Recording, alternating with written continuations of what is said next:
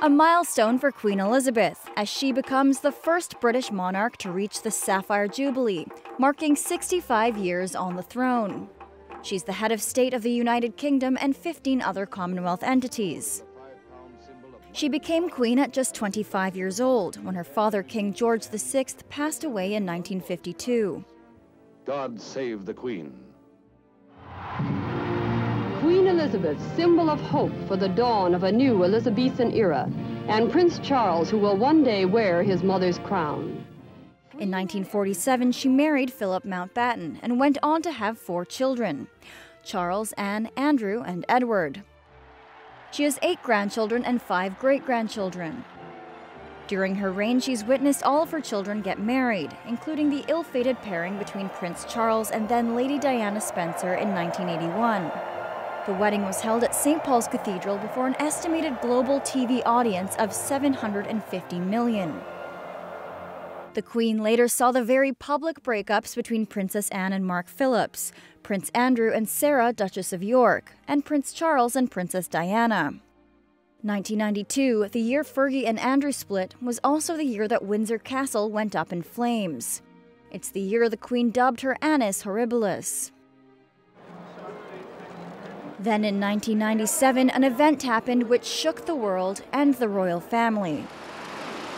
Princess Diana was killed in a car accident in Paris. During much public speculation about what took place that night and the Queen's perceived failure to respond in public to the death, the royal family's popularity waned.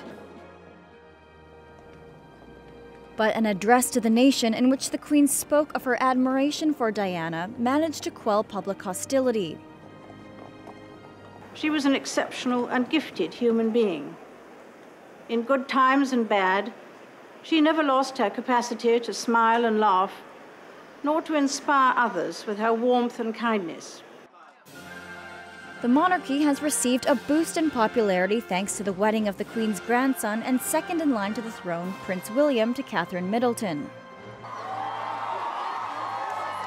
The couple have 2 children, George, who is third in line to the throne, and Charlotte.